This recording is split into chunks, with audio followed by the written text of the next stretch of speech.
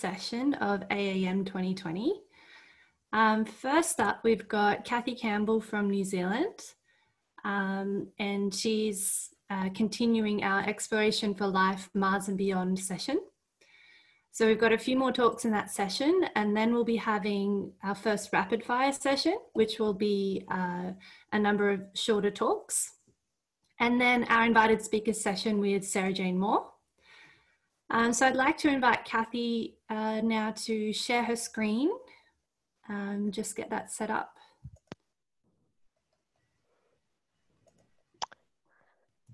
Yep. Great. So just a reminder, everyone, as well, post any comments you have in the chat and we can ask those at the end of each talk. A reminder to the speakers, I'll give you a quick warning with 1 minute to go, so at 11 minutes, just so we make sure we've got enough time for questions. We are having a parallel kind of informal networking and discussion in Slack. So I'll post the link in the chat for that. So feel free to take your discussions to that platform as well. We also have a world map showing where all of the participants from AAM are from. So please share a picture or drop a location pin for where you're from, so we can just see the huge variety of people, huge variety of locations that people are joining us from. So it's just ticked over to 12:30, so I might shut my screen off and let you take it away, Kathy. Thank you. Thank you, Erica. Kia ora, everyone. Well, I just wanted to briefly, for those of you who don't know me and my team, we are a group of mainly geologists, microbiologists, and geochemists who are interested in life signatures and settings as recorded in the geological record. I'm one of the geologists. And as relevant to early Earth and Mars. So I'll just get right underway. And and just wanted to mention that we are a team that works in New Zealand, Australia. We've got a group from Minnesota, France, Japan, and Argentina. So this may be familiar to many of you. I'm not entirely sure how many of you keep up with the geology of Mars, and thanks, Joe, for that great overview. This is an area of Mars Gusev crater that was studied by Spirit rover in the 2000s, and this particular area in Columbia Hills at home plate turns out to be quite relevant for the work that we do, because here is Spirit rover in its resting place, and you can see alongside of this light-toned material, ashy material of home plate, is an area outlined and dashed by Ruff et al. That shows areas of silica-rich nodular outcrops on the ground. And of course, we have the benefit of the rover. So this is not remote sensed in the sense that the rover was driving around here and found these deposits. And you can see that with you look at the yellow arrows here, you see that they are stratiform, they're layered. And they overlie a light tone platy unit that is interpreted as an acid sulfate alteration of an ash, of a volcanic ash. And so this is the subject of what I want to talk about today, is these silica-rich nodular outcrops, also known as digitate features, because they look like your digits or finger-like features that were found by the rover. So that's the important aspect, and Steve Ruff and Jack Farmer in particular published what I consider to be a watershed paper in 2016, comparing this Martian nodular material with hot spring deposits at El Tatio in Chile, which are in the high Andes, high elevation, highly arid, low volume of silica, and actually opaline rich and salt rich. And instruments on the rover show that, looking at thermal emission spectra, show us that in fact the deposits at El Tatio match almost exactly these silica rich outcrops on Mars. And so the overall interpretation, and more recently published in Astrobiology this year in 2020 with Steve and our team, interprets these deposits as hot spring related. Importantly, in the Ruff and Farmer paper of 2016, they showed that certainly the El Tatio examples are known to be stromatolites, in fact, microstromatolites, which are layered microbial mats, and in this case, silica that's being precipitated on these features that are being deposited in these very shallow discharge channels from these hot springs. And so what we know from Earth in this closest Martian analog is that these are buildups that are at least templated with microbes, and they're sedimentary and they're highly layered, finely layered, known as laminated. What we don't know about the Martian material is whether they're laminated and, of course, whether they contain biosignatures. So this site was one of the 3 finalists in the Mars 2020 landing site selection, and as you know, the Perseverance is going to a delta, but we are strong advocates for hydrothermal settings for preserving potential biosignatures on Mars, because the silica preserves the microbial mats in situ. So there's no real question of where the organics might be coming from. So our team decided to go to New Zealand, since this is where we work, and take a look around the hot springs of New Zealand in the central volcanic zone. And lo and behold, of course, there are digitate silica structures in many locations. They range, and that's what I'm really focusing on today. They range in terms of their morphologies from rather nodular to spicular, which is just a high length to width aspect ratio of these deposits. And you can see them in these very shallow discharge channels, and sometimes also around the rims of these hot springs, all over the central North Island volcanic zone area, sort of centered on Rotorua and other areas. The AAM of 2018 visited some of these locations. So in purple dots, you can see our sampling locations, and we chose them on purpose as they're a range of pHs, a range of temperatures, and forming at the air-water interface, because this is a great place to start to study the context of these similar deposits to El Tatio, but with easy access. We're not at 4,300 meters altitude in the middle of the Andes. We have coffee shops and places to stay and a whole team of students and people interacting with us.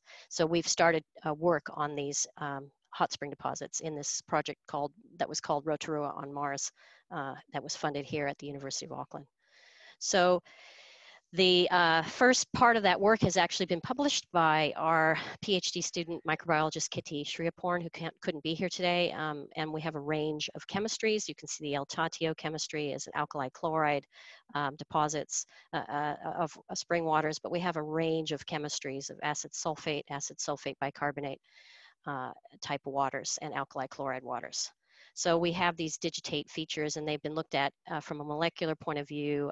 We have their biomarkers being looked at by Maiva Mian, and we are doing the geological context, and I'll be focusing on some of those aspects here. So this work was published in 2020, Sriaporn et al. In Geobiology, and I will give you a very brief overview just so you can see that the spicular or nodular deposits are full of life. It doesn't matter what temperature, it doesn't matter what chemistry. So if you want to see how to read this chart easily, the temperature range of, these are all the different sites of the different springs, and they're arranged from acid sulfate on the left and then alkaline on the right, and the pHs from low pH to high pH from left to right. And then the temperature ranges, you can see there's sort of more high temperature ones here on the left and then more moderate temperature ones on the right. And I'll just point out a few highlights, and if you would like more details, please refer to the paper, or I can put you in touch with our 2 microbiologists on the team, or 3 microbiologists on the team. And what you can see in the alkali chloride springs for sure is that we have a dominance of cyanobacteria and chloroflexi bacteria, and not seen really so much elsewhere. And when you look at the acid sulfate bicarbonate springs, they're highly variable in they have a high diversity of microorganisms. And then the acidic ones are kind of dominated by these 4 groups down here, shown here. And Kitty's doing some additional work on some of the wide-ranging taxa. Why are they so ubiquitous, particularly in these acidic springs? And then Orange Spring, which is over here on the right, is just a plain strange one because it's full of iron and cooked organics. It's off of this place called Kerosene Creek, and it's itself is quite highly unusual. So there's one thing that definitely has come out of the work is that life is found everywhere in all the settings. So it doesn't matter whether, say, the Martian deposits were alkali chloride springs or whether they were acid sulfate springs. And so this is from our work in preparation, looking at the different spicular and nodular materials, seeing that they're all layered and seeing also that they're full of different kinds of microbes. What I would point out is that they're all laminated. And this is the alkali chloride nodular material. They, based on experimental work, previous work we've done, they form by wicking, and the microbes are templates upon which silica forms. So a zoom in here of the alkali chloride spring, you can see this palisade microbial fabric. This is the most recent layer that was forming on this material before we sampled it. And below here is a silicified mat and a stromatolite growing up in this nodular or finger-like fabric. So we're looking at this in a bit more detail. Some of these photographs were taken quite recently. Now, when you get into the geological record, you're often working in older rocks with thin sections of rocks. And so here are some acid sulfate examples from our modern study. And you start looking for things like these dark laminated structures that are quite crenulated or very, very wrinkly on a fine scale. Or you look for microbial degassing structures with network fabrics. That's another kind of microbial fabric. And here's an acidic palisade fabric. But these can start to kind of disappear into the rock as it ages and turns to quartz. The silica turns to quartz. But if you use, in particular, I'd advocate using Raman techniques and Raman mapping like we did in this study that was published this year, looking at the very, very high temperature biofilms that form in geyserites, which are a type of microstromatolite, a type of digitate material. And you can see with Raman mapping all the carbon in these microbial laminates in a 150-million-year-old geyserite from Patagonia. So these can be well preserved, but we're really interested in this as we take it back further and further into the record, as one of our PhD students will talk about later today, Michaela Dobson, looking at 3.5 billion-year-old rocks. We advocate use of Raman mapping where possible, because you don't always have the filaments preserved. We're in the middle. We went out and mapped all of these things in a geological sense. For those of you who are not geologists, facies mapping is a way to map out the different characteristic rock types and textures in these rocks. And this is just one of the maps, an alkali chloride spring on the left and an acid spring on the right. And we're very, very interested in the context of the spicular material, which is pink in both examples. So where we find the spicules in the outflow channel of this one is just here in one small area. But over on the right in this particular acid spring, we find the spicular or nodular material all over the place, often associated with much higher temperatures. And so it looks like it might be random, but in fact, we're beginning to find patterns in the lithologies or the rock types around these spicular deposits. We're interested in not only documenting variability, but also what is predictable in these systems, so that when you go out and map an ancient deposit on Earth that doesn't have this geomorphology, or one on Mars where you're wondering, is it really a hot spring? Then we think it's very important to have these geological context analog maps, which we're currently analyzing and hope to publish on later this year. So that's important to understand, that there's both variability and predictability in these facies models. And facies are the aspect of the rock that tell you something about the environment. So I want to just wrap up then with a couple of recommendations besides the importance of mapping both at the scale of the rover driving around, where you might be picking up samples and wondering what should be over there, what would I predict if this is a hot spring, to the sort of fine scale. Thank you, nearly done. To the really fine scale understanding of what's going on, and that is that I really advocate more growth experiments. This work was done by Kim Handley, a microbiologist, at Champagne Pool, which is a very famous hot spring in New Zealand. And she was able to show very clearly that all the layers in these rocks, not just the filamentous layers, but even the solid layers, are all formed by microbial activity. That's very important to document that, and the best way to do that is to grow the Sinter. So I'm advocating for that, and it's very involved. We had a weather station, and it was monitored, 24/7. So it's not something that you can do easily up at El Tatio. And a question is, can digitate fabrics be grown abiotically, is a question that is still open and is being actively researched. Final slide here. We also have the question of how easy or hard would it be to collect these silica nodules in a Mars sample return mission, either to Columbia Hills, which we are advocating, or another location. And here you can see from Ruff's work with the Spirit rover, where the rover drove over the silica nodules. They were undisturbed here, whereas the volcanic rocks were definitely disturbed by the wheels driving over. And in this area here, they actively and on purpose knock these silica nodules over to take a look at them. So one of our future projects will be to do experimental work with rover-like or collecting-like apparati to see if across the board in our New Zealand examples, whether we range from these things where it's easy to pick them up and some that are so hard cemented that you have to whack them out with a chisel and a rock hammer. And one of the questions we were asked in the landing site selection was, how do you know you can sample these things with a rover? Is it going to be possible? And so we'll be doing hopefully some field and experimental work on that coming up in the future. So on that note, I'll wrap up and hope you had a chance to at least see some of these hydrothermal silica deposits and their potential as biosignatures, both for early Earth and also early Mars. Thanks.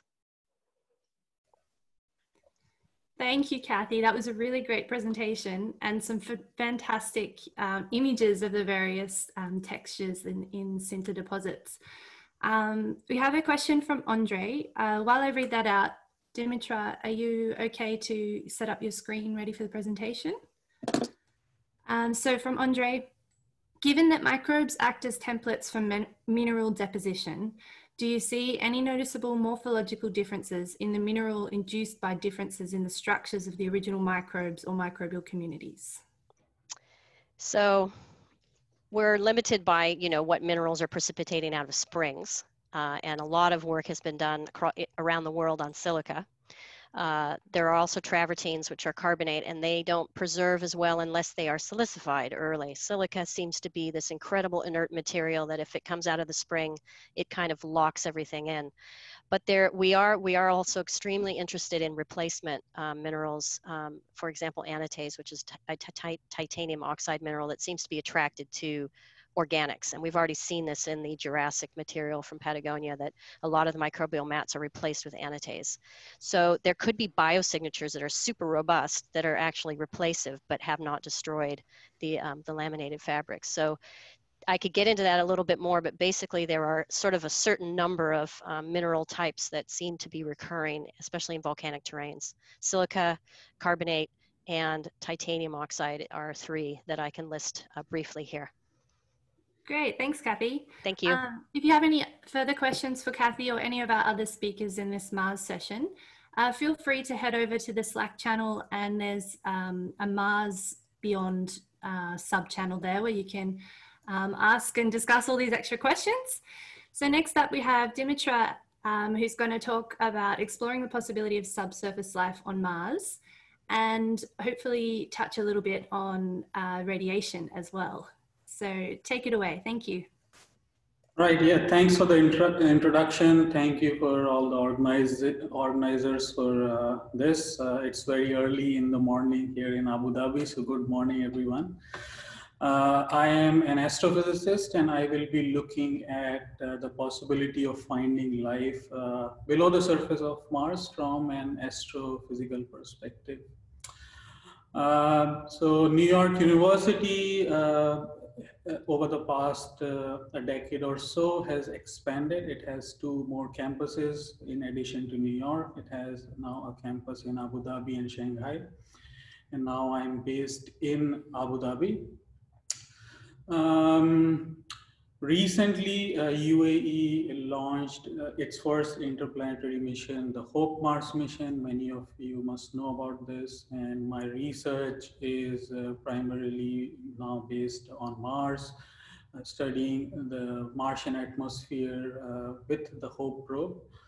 I study how radiation interacts with different planets and the possibility of finding life with it. So this is going to certainly help with that kind of analysis. We are also associated with the human spaceflight program, and we are setting up experiments to do research on board the International Space Station. We have a number of students working with us in this type of research. And in fact, Caitlin MacArthur from New Zealand is going to give a talk about how radiation interacts with human beings. And What are the implications of health effects on astronauts in long-term missions, for example, missions to Mars. So she'll be giving a short talk just in a bit. So let us start with the search for life, and this is, as you know, a mandatory slide in an astrobiology talk. We talk about habitable zones, we know about a number of extrasolar planets, and just by calculating the flux of radiation falling on the planet, we can make estimates whether that planet would fall in the habitable zone or not. And as you can see in the solar system, only Earth lies in the habitable zone because Earth is used as the definition to calculate that. And Mars, obviously, as you can see, lies outside the habitable zone, which wasn't always the case. Many people believe that there is no life on Mars. I am not one of those people. I think we still have to look for evidence. So the search for life on Mars, this has been going on for a very, very long time, starting from science fiction to many theories to actual missions going there, taking measurements. This audience knows a lot about it, the Viking missions and everything after that. So I won't go into great detail. But the overall picture of Mars is that several billion years ago, it was very Earth-like. It had liquid water on its surface. You had water bodies. And so one could picture that, hey, we have life on Earth. There might be a possibility that life would have existed there. Now the question is, if it ever existed, can we find it somewhere? Can we find evidence of extinct or extant life? Now today's picture, as you all know, is that Mars is extremely cold and dry. It has a very thin atmosphere, about 2% column density, and it does not have any intrinsic magnetic field. So it means that all the radiation from galactic cosmic rays, all the harmful solar radiation, X-rays, ultraviolet, there is very little protection from it. And that is why there has been no detection of life on the surface, because the radiation load on the surface is extremely high. Now the question is, what about the subsurface environment, which is protected from all this harsh radiation? And this question has never been explored with any of the robotic missions. And European Space Agency and Roscosmos had planned to launch a mission called ExoMars 2020. It was supposed to be launched this July, August, but just like many things are going downhill in 2020, this mission got delayed too. And so this mission is now scheduled for a launch in 22. It has this rover, which you can see, it is the Rosalind Franklin rover. It has a drill capable of drilling 2 meters below the surface, about 6 feet. And one of the main objectives of the mission is to look for signs of life there. And so you can just go and find details about this mission, very exciting mission. So this got me thinking that, hey, you have this shallow subsurface environment on Mars. What can we predict? What kind of environment it would have? What kind of life could survive there? And so in order to do that, we have to look at the main radiation source on the surface, in the subsurface, which is galactic cosmic rays, or GCRs. So this might look, if you're not a physicist, this might not make much sense to you. On the vertical axis, you have just the flux of these high energy protons. On the horizontal axis, you have this energy. Now, visible light is measured, it has energy between 2 and 3 electron volts. And here on the horizontal axis, you see the units start with 1 GeV, which is a billion times more energetic roughly than visible light. So it is extremely energetic radiation. And as the energy goes up, the flux also drops. And so when this radiation, this extremely energetic radiation interacts with the Martian atmosphere, which is very thin, it is not stopped. It goes and penetrates several meters below the surface. Now we want to model this, and in order to do that, we use this tool called Geon4. It is a model used at CERN that simulates the collision of high energy particles, and it was used to do analysis for the discovery of the Higgs boson. So I have modified this code to work with different planets, and I have modified to work with Mars. And I take these measurements of this radiation of galactic cosmic rays. I use this model to propagate how these charged particles interact with the atmosphere and propagate below the surface. On the right, you can see how this shower of all the particles. So the primary particle generates a lot of secondary particles, which generate more particles. So you have this kind of a shower. And we then model its interaction with the Martian regolith. It has embedded ice, organics, as you all know. And the question is, okay, what would happen if, what is happening below the surface? Now, this model has to be calibrated somehow. So on the left, you see this NASA has a Curiosity rover on the surface of Mars. It has a detector called the Radiation Assessment Detector, RAD, and it measures radiation dose. And so at any point in time, we know the flux of galactic cosmic rays. We have this measurement, so we can validate our model and we can predict exactly how much radiation is there. And once we have that prediction, we know that our calculations are accurate for below the surface.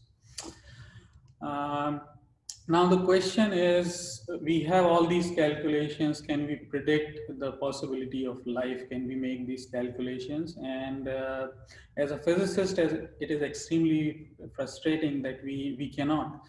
We don't have a basic underlying theory through which we can do calculations and figure out how basic building blocks of matter or basic building blocks of life, how can they suddenly become alive. And so we have to do some analog studies. And so the question, more relevant question is that can any extremophile survive in such conditions? And this is a huge field of research.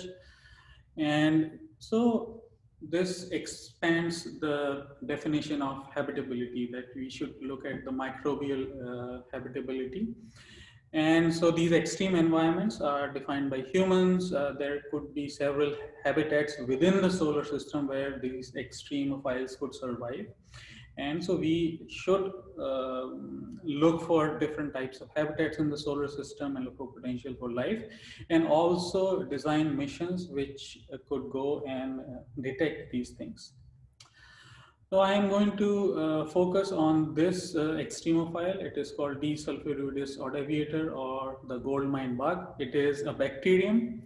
It is found 2.8 kilometers deep in a South African gold mine. It obviously, because of its great depth, it does not have access to any photons, and there are very small amount of oxygen, very small amount of water.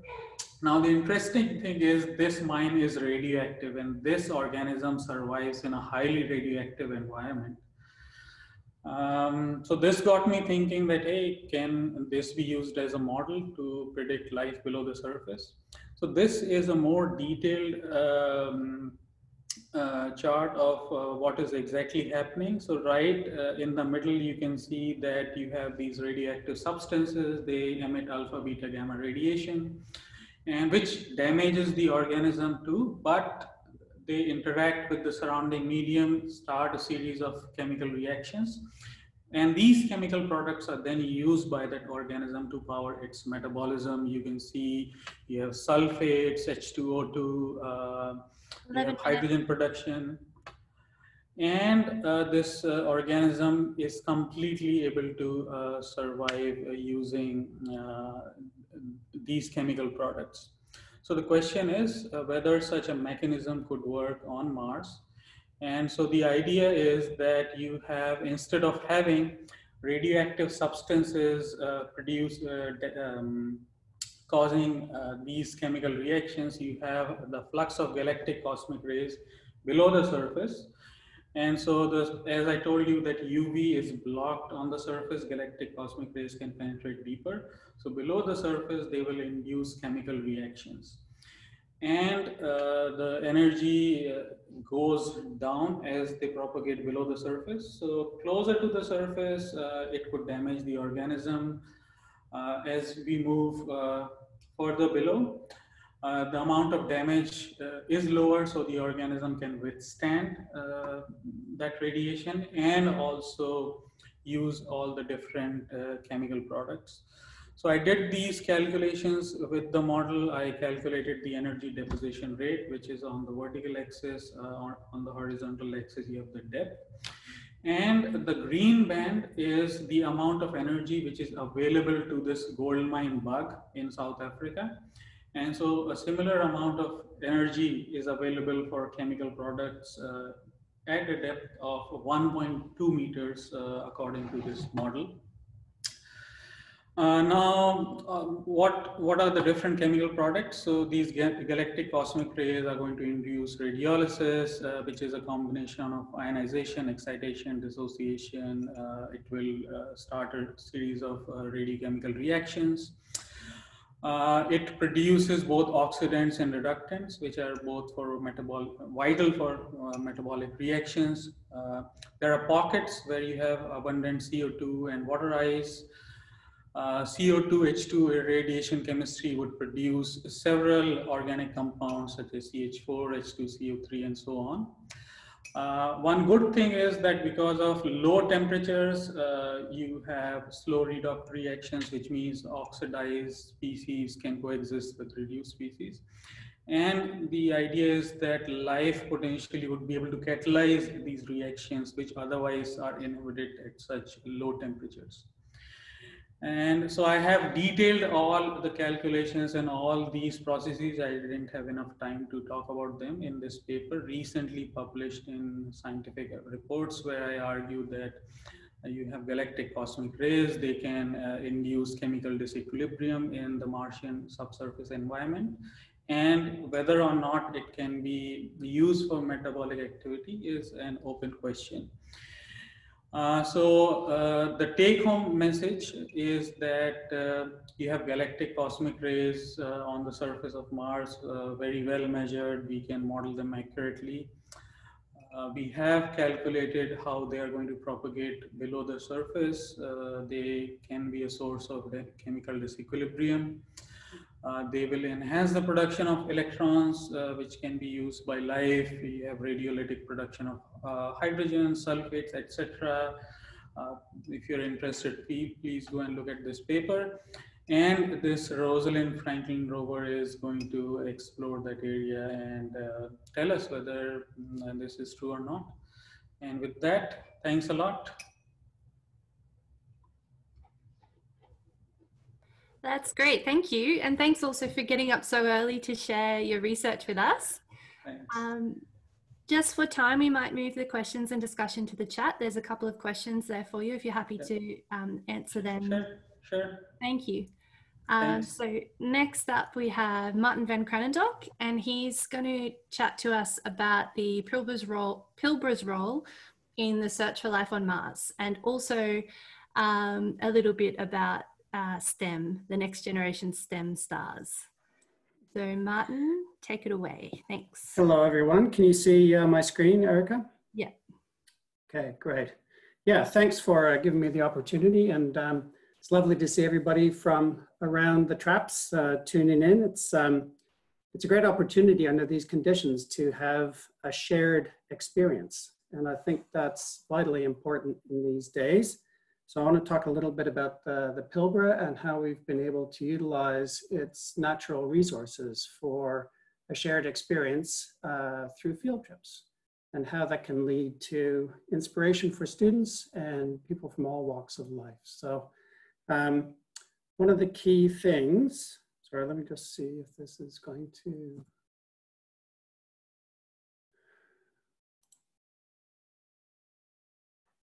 sorry, I'm not getting it to move. So this is the idea of under the current conditions, but this is true more generally, I think, that we're all interested in having connections, and that can be physical, mental, or emotional. And ideally, that's best when it's all combined together. Of course, these days, the physical aspect is more difficult, but we can still engage in a mental shared experience as we're doing with these talks. And to some degree, if you can travel to places and have a shared experience, you get an emotional connection, not only with your study subject, but also with the people that you engage in the research with. So how can some dusty old rocks in the Pilbara sort of help us make some connections? Well, I think we've got two things going for us. One is that the field of astrobiology really helps us connect through some of the most fundamental questions that we have. Where did I come from? Are we alone in the universe? Those are great topics for thinking, discussing, sharing ideas about, and undertaking research towards a better understanding. In the Pilbara, we're very lucky that we're naturally endowed with some of the best, oldest preserved life on Earth. And as summarized in a book chapter that's just coming out in the next few months by Dorothy Euler called Mars Enigmas, we've summarized the different habitats that are available in the Pilbara. And you can see a range of them here, but essentially from rocks that are 3.5 up to 2.7, we have a wide variety of life in habitats that range from land to sea and down into the subsurface. In fact, we've identified that there are 9 distinct environments, including hot springs on land, deep marine environments, sabkas, shallow marine shelves, and lacustrine environments, to name but a few. And it's that richness and that depth of record that has always been intriguing to people looking at life on Mars, because these can be used as a guide for thinking about where to go to look for life on Mars. And of course, the exciting thing about the age of the rocks is that you can see that red oval circle on this timeline of Mars evolution produced by Bethany Ehlmann and others in 2016. But the left-hand side of that red oval incorporates a period when there were still outflow channels active, there was still water, there was still volcanism, there were still those components that were right, perhaps, for the generation of life, but they were after the last of the very large impact basins. So that window of about 3.5, preserved well here on Earth and exposed on Mars, is that interesting overlap that makes the Pilbara so valuable. We decided, and this was really a trip whose outline was guided by Mitch Schulte from NASA. He'd been on a previous one of our trips and thought that the way was presented and the things you could see were really valuable. And so we decided then last year to bring the instrument science teams for both NASA Mars 2020 and the European Space Agency's ExoMars programs into the field to have a shared experience on the rocks and actually look what ancient traces of life look like in the field. Now, it's not Mars, there's grass and trees and stuff, but the rocks are red and they contain these ancient traces that may be exactly what they're looking for with the rovers that are on their way or due to go to Mars. And so one of the great things about the field is it relaxes people. It allows them to be themselves and to enjoy not only the rocks, but the sensual experience of being outdoors in an incredible environment. So, and it also develops ways of interacting with people that you would not normally have through a formal discussion session or otherwise. Here you can see a PhD student, industry geologist, and some NASA scientists and ESA scientists relaxing in a billabong. And that allows for discussions to happen, and to share a common experience like that is really something that people remember their entire lives. The other really important thing I want to stress here is that we've always taken the approach to be really open and inclusive and to bring as many people into the field as possible, because you never actually know where your next great idea is going to come from or who has the idea of something you haven't thought about or seen before. And so I like these pictures. We had the great thing, and what leads into the next part about the next generation STEM stars is that a couple of my PhD students organized a field trip for Indigenous high school kids to come out to the field and meet the NASA and ESA program and mission scientists. And so here's a couple of guys signing NASA hats for a couple of the students, and you can see the delight on their faces. The chance to meet these people in an informal setting out in the field was really wonderful. And here you can see a wider view of the interaction that we had with high school teachers. We had news presenters. We had like a whole gaggle of people. It was really a wonderful high energy event. And then Bonnie and Luke took the students out on their own so that they could have their own experience without the cameras and everything on the old rocks and experience it for themselves. It was really an amazing event. And so what I want to show for you, and I'm going to stop sharing this screen, but show you another screen, is that this was then covered by the news. And it was a really wonderful event. And I'll just bring up another screen. This one here. Red, rocky, and unforgivably harsh. Australia's dry, dusty interior could be mistaken for Mars. What we see here is the kind of environment ancient that could put out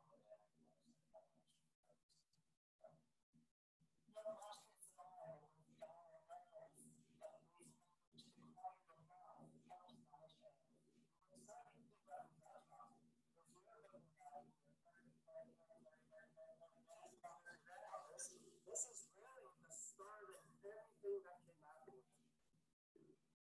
NASA and the European Space Agency are here to learn from Australian scientists about this landscape. These rocks date back more than 3 billion years and hold the oldest signs of life anywhere in the world. It may be hard to believe, but this now fossilized form of biological life is where humans evolved from rocks.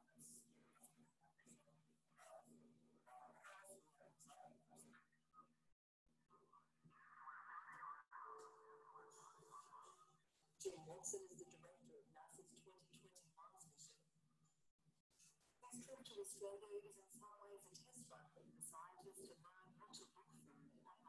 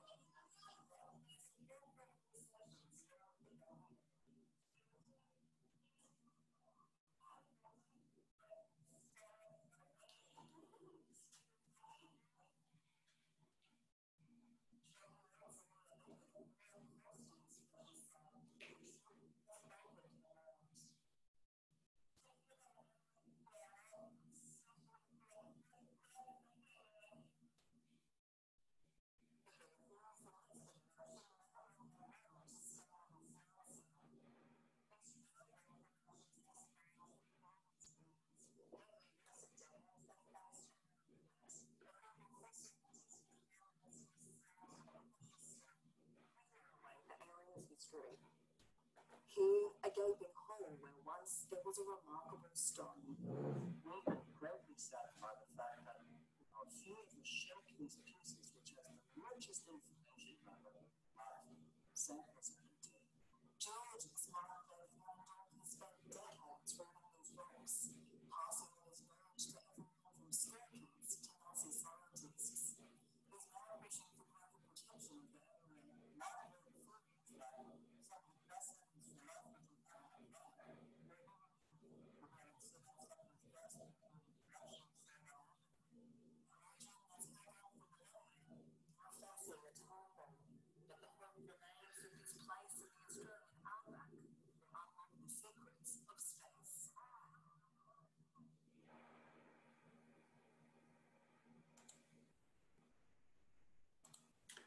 Okay, just let me get back to the original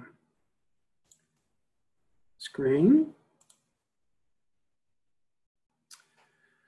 So the other thing I wanted to talk about, just let me get, it's just going to take a second for this to, whoops.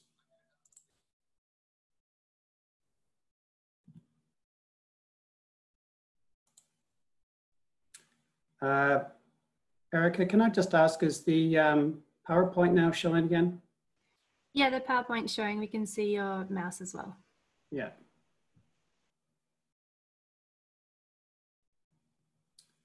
For some reason, it's not going down the page.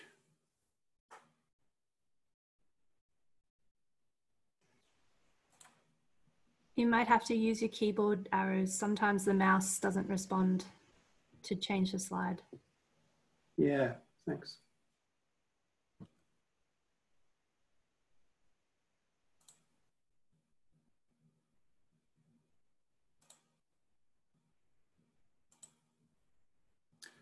So one of the great things that's followed on from this kind of event, and I think it's interesting to think about that idea of inclusiveness. The more people you get in, the more that your research gets spread around. And that doesn't have to be just among scientists. It can really be the general public. And one thing that's been very satisfying to me is that the opportunities that we've had with our wonderful natural endowment has allowed the students that I've had to get involved in public outreach. And so you can just see here a couple of examples. We had some of our students participate in our science show, Catalyst, a program, and they went down to New Zealand with Kathy's group, and they talked about origin of life in hot springs. Tara Jokic, a PhD student of mine who just graduated earlier this year, she was invited to give a TEDx talk that now has almost 1 million views, fantastic opportunity. And Bonnie's been interviewed on Triple J, and she and Luke have now set up their own website, which is called Praxical, which is a series of workshops that can be done by students. And it really followed on from that opportunity to get involved with the Indigenous students up in the Pilbara, where they presented some science activities, and people said, "Oh, wow, this is just wonderful. We don't really get this in our teachings," and so that inspired them to get involved. So I think one of the great things is that you can share your science across platforms and with a whole variety of people. And I think I just want to really emphasize that idea of being engaged, taking opportunities, and sharing your research with as many people as possible. And so I'll end it there. I'd like to thank my co-authors on this paper, Mitch from NASA headquarters, who we heard from this morning, and Luke and Bonnie, who are in the midst of their PhDs and moving on to bigger and better things as they're doing their studies. So thanks very much.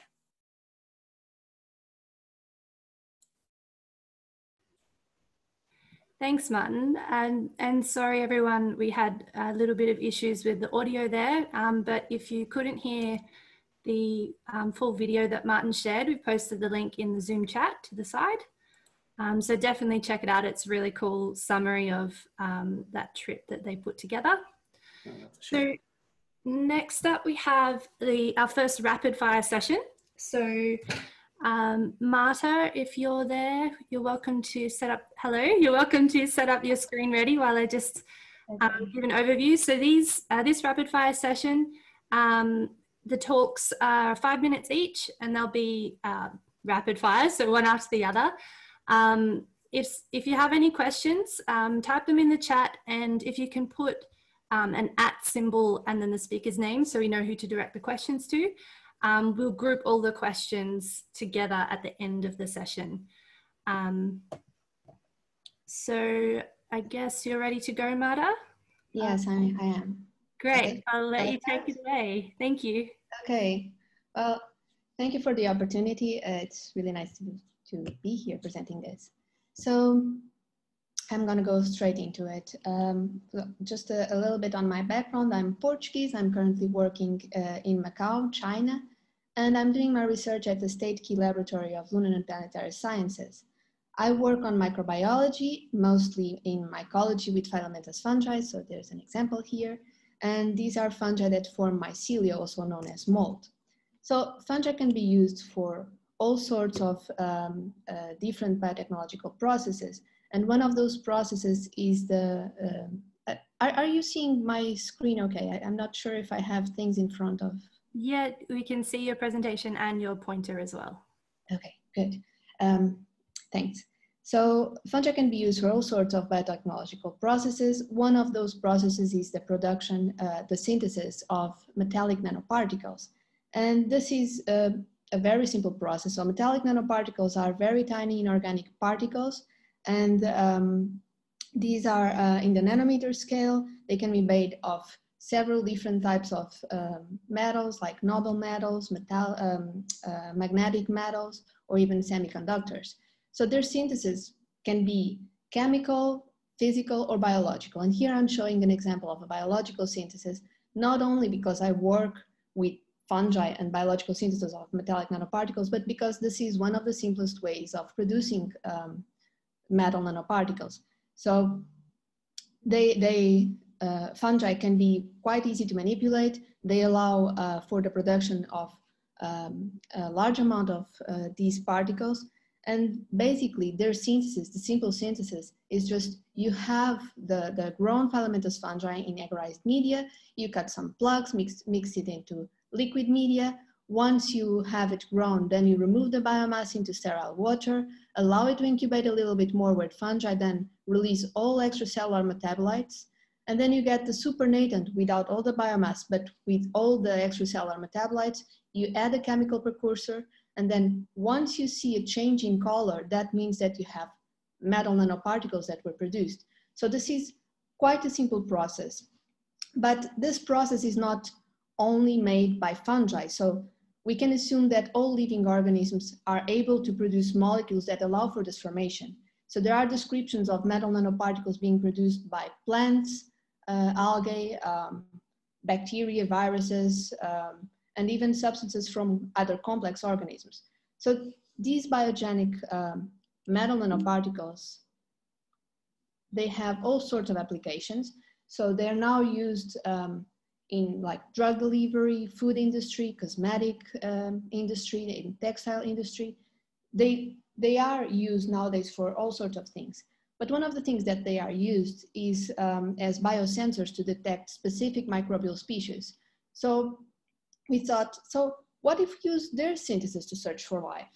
And we know that searching for life is quite complex. So if you consider, for example, Mars, we know that early Mars is similar to early Earth, early Earth is similar to early Mars, and then studies should be done like on microfossils. But this means that it's quite a complex study, because it shouldn't be easy to prepare the samples, and it would imply complex methods and like complex and expensive equipment. So considering all of this, we should like think of all possible alternatives. And that's when we came across to the definition by Demers, and they defined potential biosignatures as features that are consistent with biological process, and that when they are encountered, they challenge the researcher to attribute it to either inanimate or biological processes. So we thought, okay, so considering this definition, what if we use the synthesis of metal nanoparticles based on the biological synthesis as a way to screen for life? So why don't we use this as potential biosignatures? And this would be quite, thank you. So this would be quite easy, because it would be a similar process. We would just get a sample like soil from us, mixed in sterile water, add a chemical precursor, and then if we saw any change in color, that meant that there would be metal nanoparticles, which meant that there would possibly be substances from living organisms in that soil sample. So this would be very simple, fast, cheap, an easy way to screen for life. And that's it. So this is just the tip of the iceberg. There's plenty more that I could tell you about this. We have a paper published on this. I had a reference on the slides. I don't know if you're going to share them, but please feel free to find me on Twitter or send me an email if you want to know more. That's it. Thank you. Thank you. That was a really great synopsis of your research. Very fast. Our next rapid fire presenter is Parmita. If you're online, feel free to start sharing your screen. Yes, I'm online. Thanks, Arika. Welcome. If you have any questions for Marta, please post them in the chat. And then obviously the same for Parmita as well. And we'll ask them all at the end together. Thank you. Go ahead, Parmita. Okay, can I share my screen? Hello? Yeah, you should be able to share your screen now. Okay. So are you able to see my screen? Yes, we can. Okay, are you able to see the title page? So we can see your PowerPoint, but it's not in presentation mode yet. Okay, okay. So is it fine now? Yep, all good to go. Okay, thanks. Okay, my warm greetings to all of you who are attending this conference. I am Parmita Chawley, a PhD student working in Indian Institute of Technology, ISM Dhanbad, Jharkhand, India. So my topic of research is on ammonia oxidizing bacteria. So I have been working in this department in this field for for the past 4 long years. And after researching in this field, I have now come across the fact that this ammonia oxidizing bacteria can be found in exoplanets. So this talk for this session will be carried forward in this field. So how can we get the evidence that this can be found in these exoplanets, ammonia oxidizing bacteria? So starting from the beginning, we should get the introduction. What are exoplanets? Exoplanets are planets existing beyond our solar system. We are now at the stage we are trying to find life beyond Earth. Is there any life existing beyond Earth? So there are some exoplanets on which NASA and other astrobiological groups are working on. So one of the example is Kepler 22b. So once upon we have find that whether there is an existence of exoplanet, we are now searching for whether life is possible on those planets, because our interest in that area only, whether life can exist on exoplanets.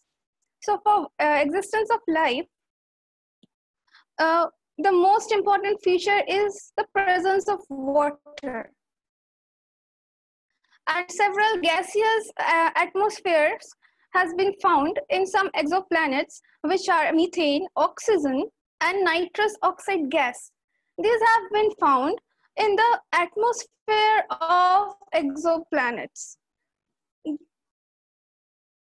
But scientists and researchers have also got the evidence that methane is not necessarily that it has been biologically produced. It has been found that there is the ability of finding this gas in abiotic mode also, but these gases were present in such exoplanets. So we got the evidence that these gases are present in those exoplanets, and water is also present. We have some various literatures in that. So now my area of research is on ammonia oxidizing bacteria. So how can I get the evidence that these are found in exoplanets? This ammonia oxidizing bacteria has a very unique feature enzyme that is called ammonia oxygenase, that is capable of using ammonia as well as methane as its substrate. And it requires oxygen for its functionality. So as we have seen in the previous slide, that methane has been found, oxygen and presence of water has been found. This can be possibility, you can say that this can be found in exoplanets. So how do these methane gets converted into methanol, and how can I prove that yes, this can be a possible presence in exoplanets? So this is the AAM enzyme, that is ammonia monooxygenase. It can take methane in place of ammonia as well, and instead of providing methanol, it can provide, instead of producing nitrite as the end product, it will produce a methanol when the substrate will be methane. So I can proceed with the further study how can we initiate this research. So this is a bacteria, ammonia oxidizing bacteria, single cell image. This is a transmission electron micrographic image of Nitrosomonas europa. So in this image, see, this is a single cell bacteria. You can find that these are ICM, intracytoplasmic membrane. They have a thick plasma membrane, which are known as intracytoplasmic membrane, which carries the enzyme ammonia monooxygenase. This enzyme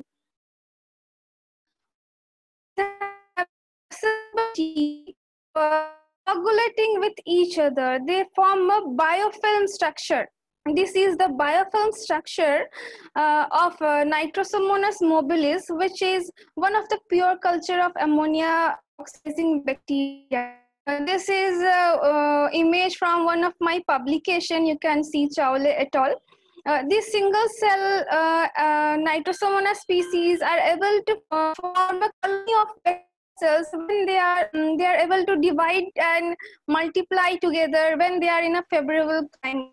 You can see the thickness of this colony, and so we can get the evidence that ammonia oxidizing bacteria is present in that atmosphere. So how can we detect? You can take a single 1 gram of soil, rocky soil, or whether where there is a rocky surface on exoplanets, we can take at least or less than 1 gram of rocky surface and extract the extract the total DNA. DNA is what? The genetic material. Inside this cell, bacterial cell, there lies a genetic material that gets transferred to another cell during division. So this DNA is many-fold times just coiled around inside the nucleus of this bacterial cell, and it covers a whole range of information where you can get the entire functionality of this bacteria. Functionality is stored in the form of a genetic sequence, genome sequence. This you can find ATGC. These are the nucleotides, and the way they are arranged, that are called as the codons. The way these alphabets, each alphabet represent a nucleotide. The way they are represents a codon. They have a significant meaning. If we replace this thing here and this black portion there, the meaning will reverse and its function will get reversed. So we can extract this information from a single sample of a rock soil which may contain ammonia oxidizing bacteria. We can get this genome data by various techniques, and after this genome, this bacterial cell synthesizes proteins. From this protein, various functions are carried out. We can annotate these proteins. We can sequence this protein as well and compare with other microorganisms. There can be a possibility of various other microorganisms, and we can compare different sequences. Parmita, you have 10 seconds left.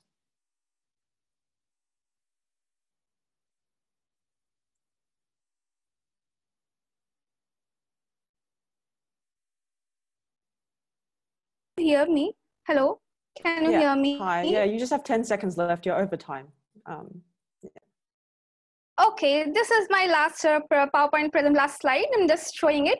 I just want to conclude that from a 1 gram of a rock sample or a water sample or less than of 1 gram of sample, we can produce a whole lot of information of the bacterial colony present in a exoplanet system. The field is called metagenomics, or we can say if we get a single organism, we can compare this genomic study with other microorganisms. This is what I want to conclude, that from a single sample of less than 1 gram of sample, we can extract so much of information. And these are the evidence we get. This extremely important enzyme, ammonia monooxygenase, is capable of taking methane as a substrate. So I'm sorry to interrupt, but thank you very much, Parmita, for your presentation. All questions are welcome in the chat. We just have to move on because we have lots of rapid fire talks, so thank you. Apologies as well. I was talking and I was muted as well, so sorry about that. Thank you, Parmita, for your talk. Any questions for Parmita, please just type them in the Zoom chat or take them to Slack as well. So we're going to have to move on just for time. Next up, we have André. André, if you're there, could you please share your screen? I am here. Oh, you are? Yep. Okay. I think that you can see my screen already, yeah? Yes, we can. So it's just that, yep, that's it. Great. Yeah. Take it away. Thank you. Yeah, thank you very much for having me. The presentation I'm going to give now is the result of a collaboration between the State Key Lab of Lunar and Planetary Sciences in Macau, where I work, and with two co-researchers based in Germany at DLR. And so, as I'm sure that you all know, Mars is increasingly a hot topic in astrobiology, but there are still several knowledge gaps that are in our knowledge that are limiting bigger breakthroughs. On one side, we don't know, we still trying to understand if environmental stressors on Mars are compatible with life. There's still very limited knowledge on facultative anaerobes and on extremophiles from analog sites and whether they'd be able to survive on Mars. There's clear need to test new model organisms and to know more about potential relevance of polyextremophiles and testing multiple environmental extremes at the same time. And so the MEXM project is trying to address some of these issues by looking into a selected group of microbes and exposing them to a variety of different stress conditions that are equivalent to what we find on Mars. The idea is to study how these environmental stress conditions will affect survival rate. This will be followed by a later stage of experiments performed at the International Space Station. And this will take place within the next 3 to 4 years. So it's already been approved. So the main goal of MEXM is to find, to highlight, to uncover new model organisms for astrobiology. And so this is what I want to tell you all about today. We have some really interesting preliminary results from one of the microbes that has been selected for these experiments. The microbe is Salinisphaera shabanensis. It was isolated from deep sea brines of the Red Sea. So this is a very interesting type of environment, very interesting terrestrial analog site. It combines multiple extreme conditions, high salinity, high pressure conditions, anoxic environment, hydrothermal input. And so this microbe was isolated from a very interesting site. In addition to this, studies that we've done in the lab have shown that it has very relevant versatility. It's quite versatile and it seems to be quite resilient. So it made for an interesting candidate for these studies. From a taxonomical perspective, it represents a new species, but it's actually the first representative of a new order within the gamma proteobacteria. So that was an added benefit there. As results of preliminary experiments that we've done, namely on exposure to tolerance to desiccation and tolerance to UV, we've been able to uncover that there's a high tolerance to anoxic desiccation, which is something that is really interesting and seems to be doing better than the majority of other reference vegetative cells. So it's worthwhile mentioning that Salinisphaera does not produce spores. So the extra resilience that it has is particularly interesting. We've also done some exposure experiments to Martian atmosphere, which lowered the survival rate by about 1 order of magnitude, but we were able to partially control this reduced survival rate by adding sugars that would have some sort of protective effect on the cells, and also by using Martian-like soils. Regarding UV radiation, we were also able to show some moderate tolerance that fitted well with the range of other standard and halophilic model microorganisms. So we're quite happy with these results. As a final set of experiments, this was a more recent thing. We sent Salinisphaera up for a ride on a balloon. This was part of a special program by NASA, so it was part of collaboration with NASA. And so results from the stratospheric balloon experiments also shown that the cells of Salinisphaera are quite sturdy. They're able to survive So we were able to detect surviving cells after 5 months of desiccation. This included a 7-hour balloon flight at 30 kilometers height and exposure to UV radiation. And we were able to confirm these results using 2 different sets of controls using classical plating and Alamar blue assays. So as an overview on future research, we propose that Salinisphaera shabanensis should be used as a new model organism for astrobiology. These are just the results of the preliminary studies. So Salinisphaera shabanensis comes from a relevant environment and it has very relevant characteristics. The preliminary results, as I mentioned, are quite promising, and future experiments will focus on combining multiple extremes and cross-comparison with other species. And of course, the next phase with exposure experiments aboard the International Space Station. I just wanted to leave as a final slide that we're looking for new students and faculty. Feel free to send me an email or a message on Twitter. Thank you very much. Thank you very much, Andre. And also that was perfectly timed to just under 5 minutes. So well done on that too. Any questions for Andre, please type them in the chat on the side. And we'll now move on to the next speaker, Mian Bezad Nadim Qureshi. Apologies for the pronunciation. If you're there, you're welcome to share your screen now. Hi, Erika. Can you hear me? Yes, we can. Okay, that's great. Yeah, so can I share my screen? Yep, go ahead.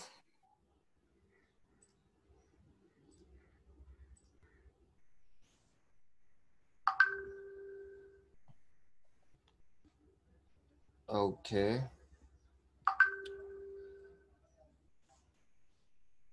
Hello, everyone. I'm Behzad from Pakistan, and I'm a MPhil student of biotechnology at Cohort University of Science and Technology. My research topic is... Interrupt before you get started. We can't see the actual presentation. We can see the slides, but not the presentation view. Can you see it now?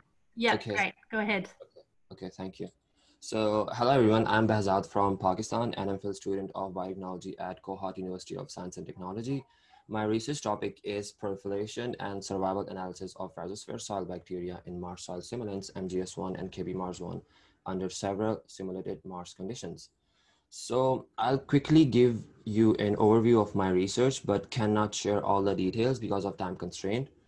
So growth in Mars soil simulant. So this is a journal overview of my methodology and workflow. So my research is still going on. So I'll share the results I got so far. First is soil characterization. So we use a scanning electron microscopy with energy dispersive X-ray spectroscopy to identify the elemental composition. And on the left, you can see the actual graph from SEM-ADS. And on the right, you can see the elemental composition. So I'll be comparing the elemental composition of our soil with Mars soil and already existing simulants available. So this is an actual image of our soil, and we are calling it KB-Mars1. This is a comparison. I'll go through it quickly. So you can see the elements and compounds found in Martian soil, the readings from Viking 2 lander, Curiosity, and the middle portion is KB-Mars1, which is our soil. And on the right, you can see 3 commercially available Mars soil simulants and their elemental composition. So the silica we found in our soil is 39.19%, and you can see that there is not a lot of deviation from actual Mars soil and from subsimulants. Then we have titanium 0.9%. Then we have alumina 14.89. Chromium was not detected. That's time. If you could start wrapping it up, that would be great. Thanks. Okay. So these are some elements, and you can take a screenshot and compare them. So these are some preliminary results from our soil bacteria survival in -80 degrees centigrade for 3 days. So we took 0.5 ml of Rhizosphere inoculum and broth, and we inoculated it in Mars soil simulant. And so from 0.5 ml, we got 64 CFU. From 1 ml, we got to 10 CFU. From 2 ml, we got 300 plus CFU. And then there was a plate with only cells plus Mars soil simulant, and we got 300 plus cells, CFU, sorry.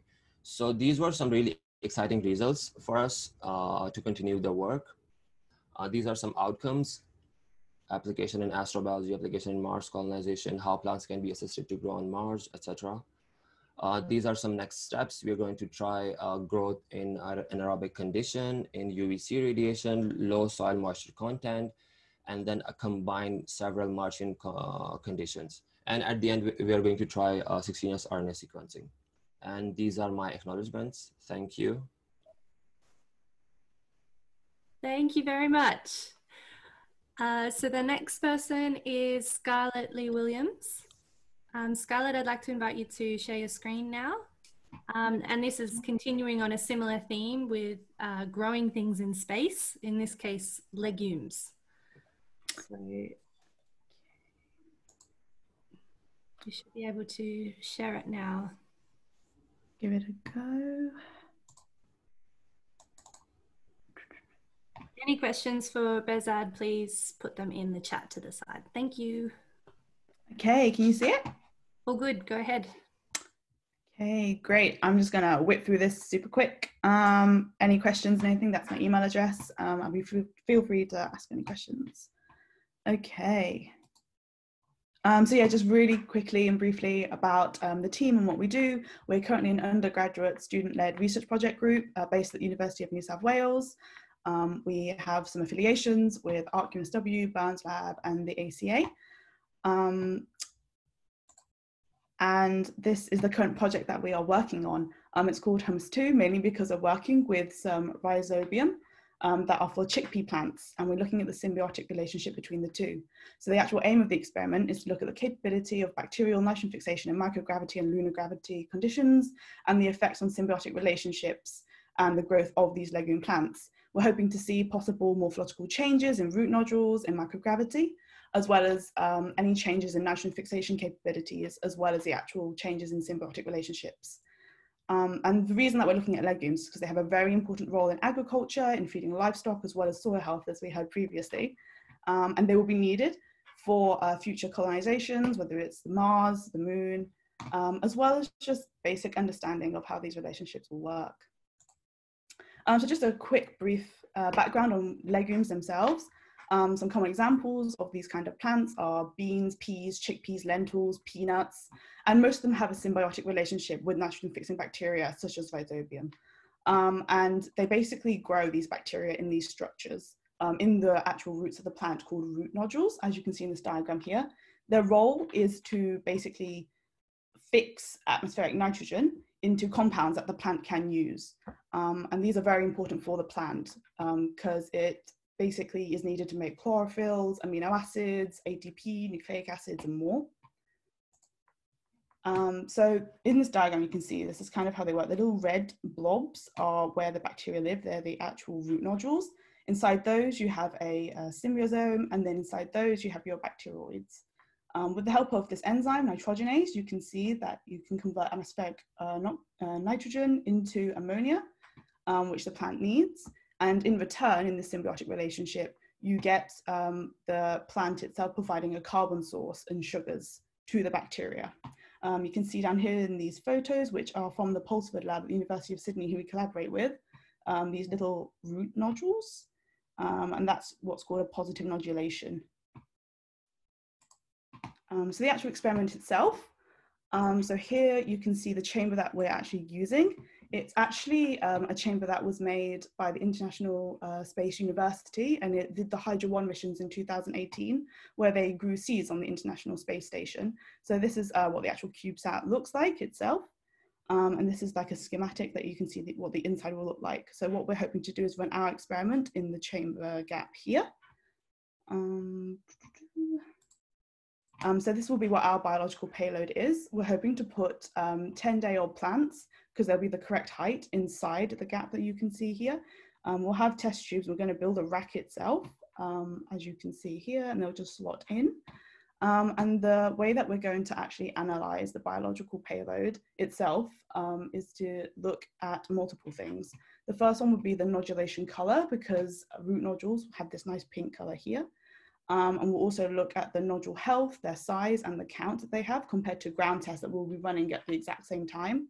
We'll be taking daily photos as well inside the capsule, so they'll be sent down every day, because the CubeSat itself will be sending back data. And we'll also be looking at hydrogen production, because we're doing hydrogen assays, where we'll actually be putting in inert gases, such as argon, as the nitrogenase, as mentioned earlier, which is the enzyme that works, will be catalyzing this through the nitrogen fixation process. And then we'll do a nitrogenase assay as well, when the nitrogenase assay will show sort of a reduction in different gases, such as acetylene to ethylene. And we'll also be looking at isotopes, but we still need to do our preliminary ground experiments to be able to study that more. And I think I sped through that really quickly, but that's it. So yeah, we're currently looking for sponsors as well for this mission. Okay.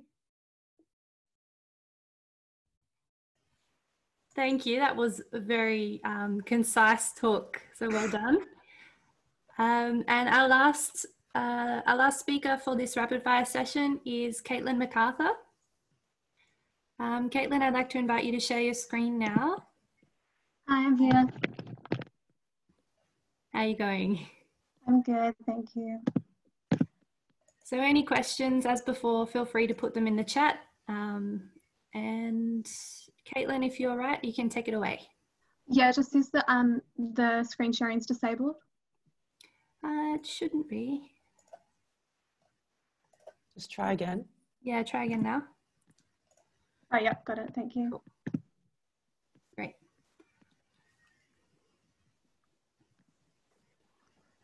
Okay, can everyone see that? Sure can. Yeah, so hi, I'm Caitlin MacArthur. I'm from Aotearoa, New Zealand, and I'm going to be talking about my research group, what we've been looking at with how ionizing radiation affects astronaut health in long-term space missions. So there are a few of us from all around the world working on this project. So we have Maria, who is a microbiologist from Colombia, Roberto, who studies medicine in Italy, and then our advisor is Dr. Dimitra Atri, who is an astrophysicist from Abu Dhabi. And then I study biomedical science in Wellington, New Zealand, and I'm also here to represent the New Zealand Astrobiology Network, who are an organisation here in New Zealand who aim to just promote the study of astrobiology to teachers and students, because New Zealand is a really biologically and geologically diverse country, so astrobiology has just got so much potential here. Okay, so why is it important to look at how ionizing radiation affects the human body? So back in 1972 in August, there were some of the largest solar storms that we have on historical record. And the dates that these occurred were the same dates that had been considered for the launch of Apollo 16 or 17. But luckily that didn't happen, because if it had, the Apollo astronauts in flight would have been exposed to around 0.5 gray of radiation, which I'll get to how much damage that could have done. And so our research is looking at how that sort of radiation dose could affect the human body and what the mitigation strategies would be, looking at both dietary and technological strategies of preventing harm to astronauts, because this is not just a risk for Apollo, but also just in the International Space Station and on travel to Mars. Solar storms are kind of unpredictable. And then just the overall radiation dose that you are experiencing in interplanetary space and on Mars is considerably higher than on Earth. So we need to know what sort of damage to prepare for. So my research has been focusing on the impact of radiation on physiological systems. So I've looked at a really wide range, but I've just summed up here some of the really interesting and important ones. So we've got acute radiation syndrome, and this primarily at spaceflight relevant radiation doses affects the bone marrow. So you end up with an inability to form blood cells. So your red and white blood cells, which can lead to symptoms of anemia and reduced immune system function. Fatigue is something that's seen a lot in radiotherapy patients as a side effect of receiving radiotherapy for a brain tumor. And so fatigue is a big concern of a side effect of radiation exposure in astronauts, because astronauts need to be alert when they're in space. And the skeletal system is another one that's really susceptible to radiation damage, and bone loss has been seen to persist even just in astronauts in the International Space Station. So returning to Earth, that can persist from 9 weeks to 4 months. I said before about how the immune system can be impaired, and that's due to the fact that radiation can lead to a decline in the numbers and also the functionality of immune cells following radiation exposure. Cardiovascular disease is the world's leading cause of death, but it has been seen very prominently in historical radiation disasters, so survivors of Chernobyl and also the atomic bombings of both Hiroshima and Nagasaki. Survivors of both of those events have been shown to have a higher risk of developing radiation-induced cardiovascular disease. And then cancer risk due to the radiation exposure is another big side effect of being in space, and it's been seen in ISS astronauts that their risk of developing cancer really increases.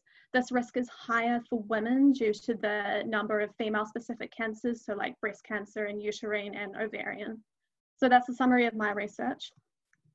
And then Maria, who is from Colombia, has been looking at the formation of cataracts, which is another big side effect of radiation exposure.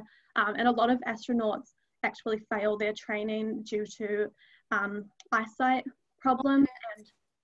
And so then she's also been looking at the GI tract and how radiation exposure affects the GI microbiome, so the bacteria and the microorganisms that live there to take up space and protect you from harmful organisms. And this microbiome has been seen to drop considerably following radiation exposure. And then Roberto has been looking at the effects of ionizing radiation on DNA damage, specifically through the production of reactive oxygen species, and looking at what sort of damage that induces in DNA, the mutations it induces, and looking at dietary strategies, so specifically antioxidants, of how we could use antioxidants to counteract this effect of reactive oxygen species production in astronauts to try and give them some protection. And that is the summary of my research. I hope you enjoyed. We are publishing a manuscript which will summarize this research if you'd like to learn more about it. So keep up to date with it. Thank you. Thanks very much, Caitlin. Also keeping to time there, so great work. So I'd like to invite all of those rapid fire speakers to show your video and unmute yourself if you're happy to do that. We'll open it up just for a couple of minutes of discussion and or questions. So we had quite a few questions for Marta and André, and I think they were answered straight away in the chat. We've got a question here from Marta to Scarlett. Any similar studies done with mycorrhizal fungi? Sorry if I pronounced that wrong. I'm sure there are. I'm not particularly, I can't say with any confidence, but I've looked into fungi in particular. I'm mainly just looking to bacteria. But it's definitely an interesting area because they're just as important for the health of soils. Well, they're both symbionts, so I assume that it would be easy to like do similar parallel research, but yeah. No, exactly, yeah. It's a good point. Thank you. Okay, and a question from Christina for Caitlin. Have you considered high fiber diet for reducing intestinal inflammation? We haven't looked specifically at fiber, but we've looked at probiotics and seen that that can have a really good effect in reducing the impact on the microbiome. So I guess fiber would be another really interesting dietary requirement to look at, because that would also prevent some of that harm for sure. Cool. And a comment here from Graham. If there are any early career students out there tuning into this session, keep an eye out for the next year's internships at the Blue Marble Space Institute. They'll be announced in February. And I think we had one more question for Scarlett from Diego. have you evaluated the capability of nodulation under microgravity conditions? No, so that's kind of what we're hoping to do within the next couple of years. Just trying to get that off the ground, really, because that's the conditions we want on the International Space Station. Great. All right, well, if there aren't any other questions, we might move on to our invited speaker. Thank you very much, everyone, for your rapid fire presentations. And we look forward to continuing the discussion in the Slack channel. I'd now like to welcome Dr. Sarah Jane Moore, who's our invited speaker for this session. Hi, Sarah. I will hand it over to you because I know you've got a few exciting things planned for us. So take it away. Thank you. I would like to deeply thank the organisers for this unique opportunity to share from my home in Lutruwita. And of course, you can't control Mother Nature. So my big reveal is Tim Tamili Mananya, and that's otherwise known as River Derwent. But she lies in Puna, in cloud. But nonetheless, I'm out in the Rina Dina in Lutruwita, Tasmania, and I would like to sing a welcome from my country, from my heart, and from the great lands and sea country of Lutruwita, Tasmania, from the deep heart of the Muwinina people, who are the ancestral custodians of these lands, rivers, sea countries. And without any further ado, I'd like to sing you onto my country. He kunani, he moine,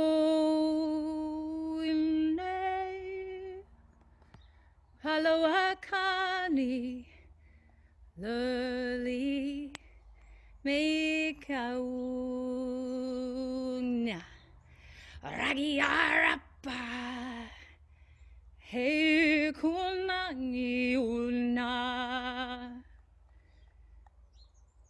So I've just sung from the mountain to the sea, and I'd like to come into my studio and welcome you to my artistic practice. I'd also like to welcome all First Nations people from Oceania and beyond, from the Mariana Islands to Aotearoa, New Zealand, from Lutruwita, Tasmania, to the Great Gadigal Mob, on which this online presentation is hosted, and from which I emerged from a wonderful association, collaboration, and learning with my colleagues. So I'm deeply honoured and thrilled to be able to be an invited speaker, to speak from the heart, to sing from the country, and to share our most incredible friendship across the miles, from the stars, from the desert, from the ancestral places. I often think that I've got my ancestors at my shoulder. I often think that I have my scientists at my back.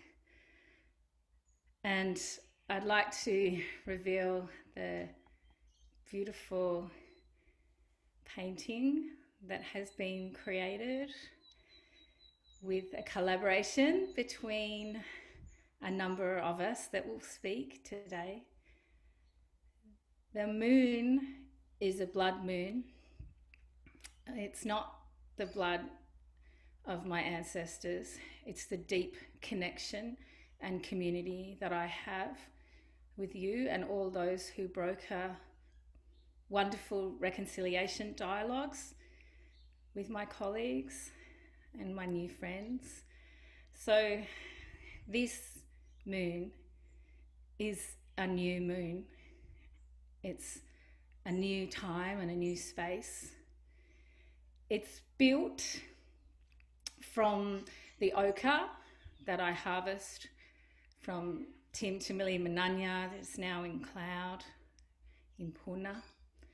I walk to the river, I world with the river, and I harvest from her to be able to communicate to you about the wonderful partnerships that have grown this work and conversations.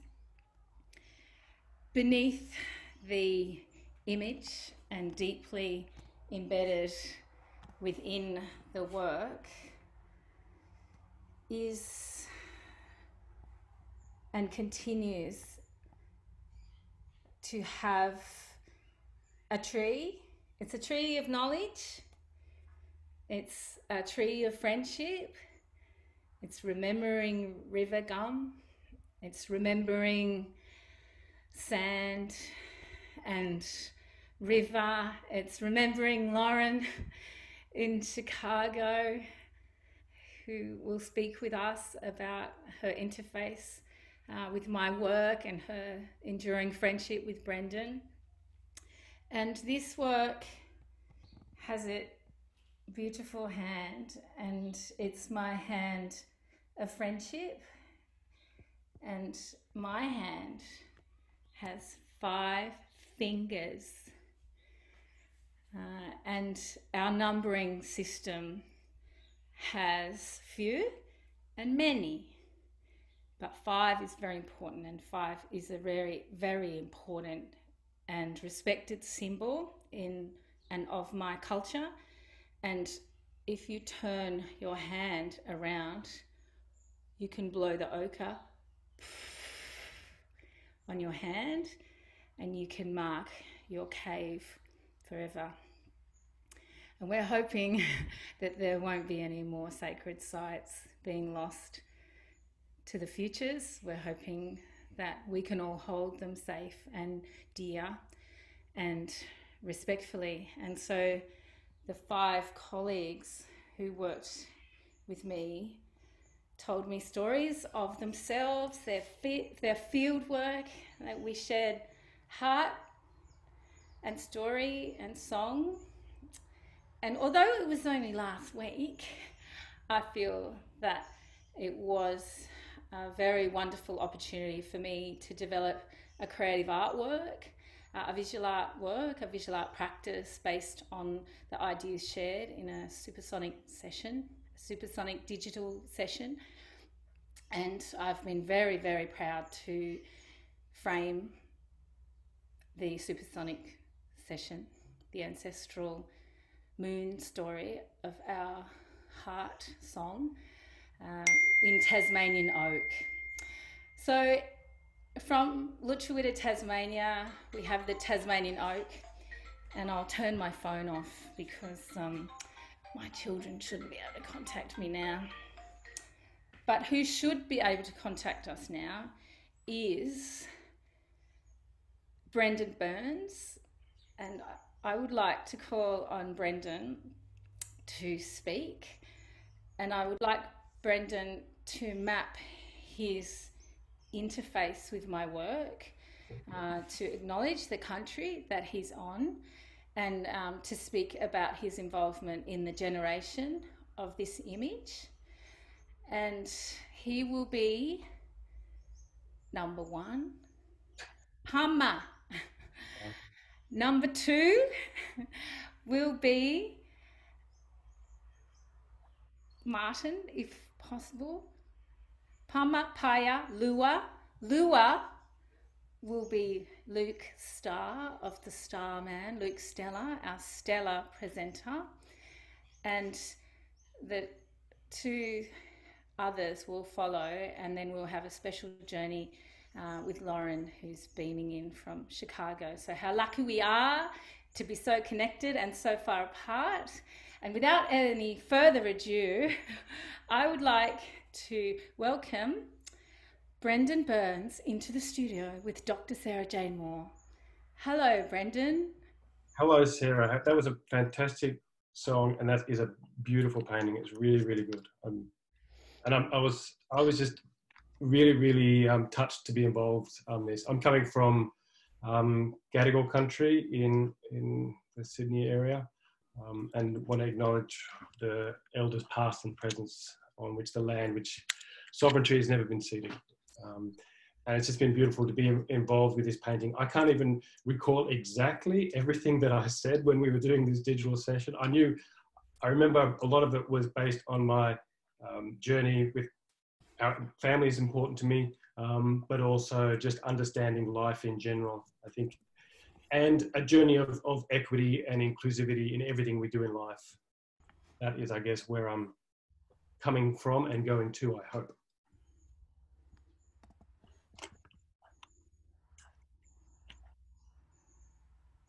That's great. Thank you so much. Well, thank you. Pama, where's my lua? Where's my number 2? Where's the number 2 on my hand? Martin, it's over to you.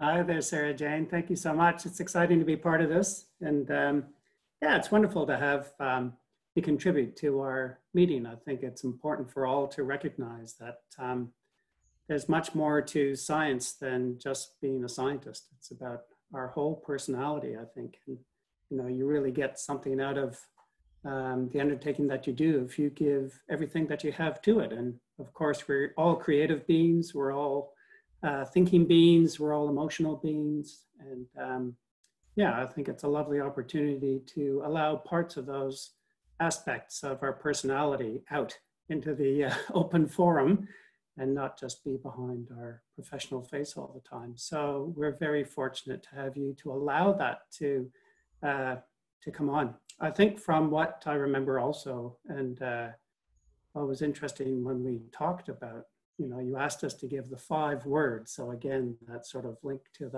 the hand, 5 fingers, 5 points, 5 emotions, 5 thoughts was, for me, was really connecting to our planet and to nature. And it's funny when you put it in words, how powerful that feeling is. It's something that I study and I look at, but I have a very deep emotional connection to the area that I study and to this journey that we're all on about really understanding the very deep origins of life on this very special place. So it's wonderful to be able to talk about that and express that and share that. I think a big component of what we do is about sharing, and I think your presence here allows us to share in a different way. So thank you very much for that. What a beautiful and poetic and quite surprising understanding for me about working with you, Martin, is the amount of love that your colleagues and students and collaborators hold for you. And so a little bit later, I'm going to share my love song. It's a love song for you, it's a love song for your colleagues, and it's a love song for the earth. Fantastic. Our Hama, Paya, Lua. Ready, Luke? Yeah, hey, I hope you all can hear me. Am I coming through? Yeah, amazing. So yeah, so I've known SJ for a while now and was really excited about this collaboration. When we had our beautiful sort of meeting and sharing of 5 things that were of real value to us in this field and in our scientific endeavors, there's the same thing that Martin touched on just then and in his talk previously as well about how being out in the field really brings people together, you know, and how when I was an undergrad, Martin needed someone to help drive people around in the field because they needed more drivers for these beaten up 4-wheel drives I would have to get up to all the fossil sites. So he invited me out there to drive around in these really beaten up tracks. And being out in the bush and being in nature is something I really was passionate about, but I never saw a place in science for that. You know, science to me was always in a lab, very sterile, very rigid. And I think being able to see amazing scientists like Martin and Tara and all these people out there that were just having fun and loving the you know, the bush, and we'll wake up and watch sunrises and sunsets, and sort of the nature and the tracking of the sun really sort of directed our day, you know, which was really amazing. I loved that combination of experiences. And I guess the moon came in because I'd never slept out in a swag before, and one of my first nights out there was this incredible full moon, and because it was so dusty, it was red, you know, this blood red moon as it rose, and it woke me up, and I had no idea what it was, you know. I'd never seen a moon that big, never seen a moon that bright, because there's no pollution out there at all, and it's just this red dust and this amazing moon. So yeah, that really was a very special time in my life, and that's really, you know, projected me from my entire research now, you know. And as I was saying before, I've been up in Ladakh doing some hot spring work up there for a few people that have been in this talk today, and I've been to New Zealand, and a lot of my research now brings me out into the field, out into nature, and I'm just so yeah, really joyous about that and what astrobiology brings to me. So yeah, thanks for being part of this, SJ. And what country are you calling in from? So I'm in Gadigal land as well, so up at UNSW in a very sterile office, but you can get a glimmer outside, and it's a bit of rain, it's a bit of wind, some excitement happening outside. So yeah. Beautiful. So maybe the rain's building up my rain, and now we've got a little bit of sunshine. Yeah. Outside the she shed. So that's a beautiful and poetic expression of love for country, love for land, love for curiosity. And we have a lot in common, Luke, because we are curious, creative, collaborators, got the triple C's. So, I'm very, very happy that we've met and we'll continue to work together. And I would like Anna to share, if she's able, because I have... Hello. I have Taya, I have Lua, and I have Willia. So you're my 4 in my 5 hands that have reached across cultures, across islands, across creativities, and across interdisciplinary thinking and working, and reached out to me to bring an artist in and amongst you mob. So I'd really like you to share what you bring and what you have, and I'd like you to reflect on the process of the work that we did together. And can you describe a little bit of how it was for you to be my 4th finger? I'd be delighted to. Thanks, Sarah Jane. So I'm joining you from the land of the Wongal clan of the Darug tribe over in Strathfield in Sydney.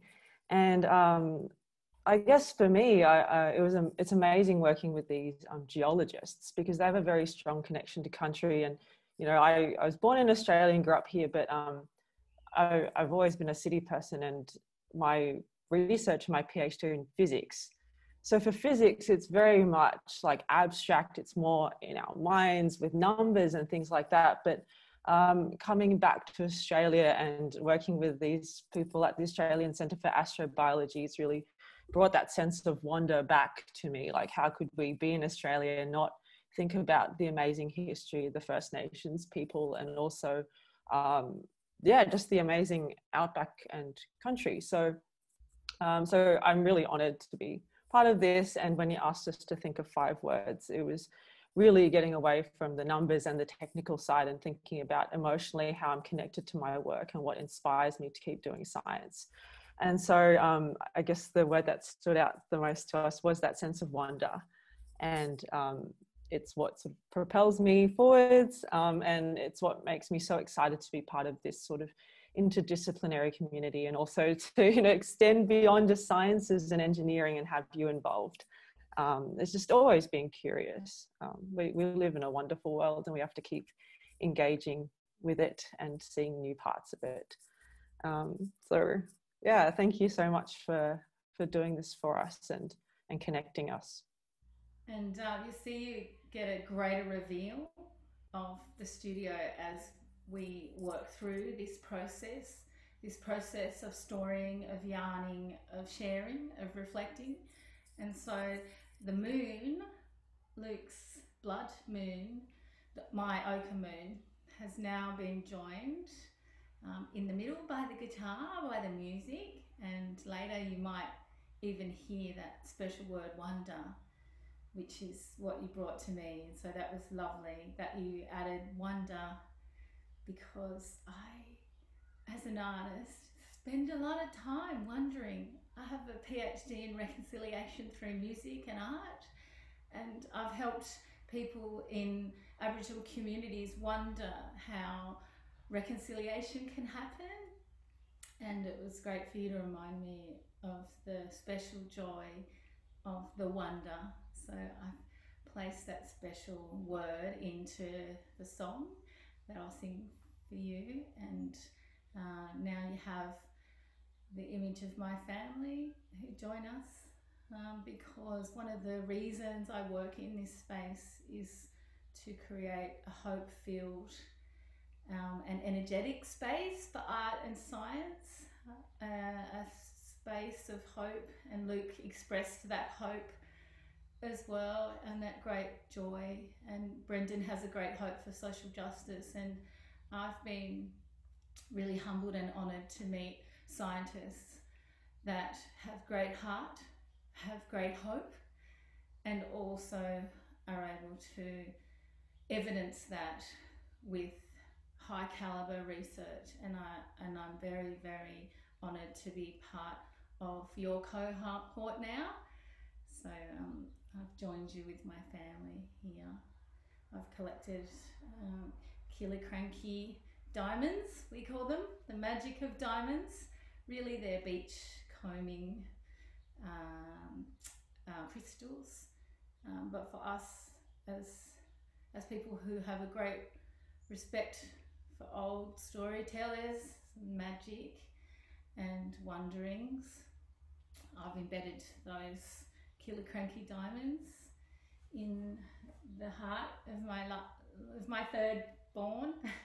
And also I've ground the oyster shells deep within the ancestral heart of me, and I'm always by the river, always by the water, and that culture, country, land and wandering sustains and nourishes me for myself, but also for my family and for the next generation to come. And I see great evidence of scientists having the same wish and the same heart, if not the same story, if not the same song. But we have a lot of affinity and association, and I'm really thrilled by that discovery for me. And I have one more sharer who's going to introduce herself now. Thank you. Pama, Paya, Lua, Wulia, Mara, Mara, the fifth element. And then we're going to have my Chicago magic. Lucky me. Thanks. Hi, Sarah Jane. Thank you so much. Your artwork is beautiful, and it really brings together, I think, you know, the five things we all kind of had. They were different, but there were quite a lot of similar themes with our five things. So I'm joining you from the Blue Mountains, west of Sydney in Australia, and I'm on Darug and Gundungurra country. And and I think probably one of the things that resonates most in a meeting like this, and also astrobiology more broadly, is the sense of interconnectedness that we have. Both, I mean, we're all calling in today from, you know, around the world, which is incredible, despite the time zones and everything. We all come from a different origin, different background, different experiences, but we come and meet here today. And then also from, I guess, the perspective of science and the research, we all bring completely different, you know, different things together to form this community that's astrobiology. We all have completely different expertise, and only when it's joined together do we really kind of grow and learn from each other. So yeah, I guess that sense of interconnectedness was a big one for me. And I think, yeah, you You've really put in all the other aspects as well, curiosity, nature, wonder, you know, inclusivity. It's really all tied in there. So thank you very much, Sarah Jane. Awesome, thank you. What a great team. Pama, Paya, Lua, Wulia, Marta. Magic. Sometimes we have magic fingers. I often teach young children stories, and I often talk about the magic of our hands. And what I've noticed about a lot of scientists that I've met in the last 2 years since my association with UNSW, first as a project officer and most recently as an artist in residence. Now I'm an adjunct associate lecturer in bees. But what I do notice about the scientists that I've become close to is their energy through their hands. So fieldwork, collecting, fossicking, finding. And I've found that really a very creative and interconnected process. And if you think of our oceanic brothers and sisters and the connections that we have across many, many lands and many, many countries, many First Nations countries, seas, rivers.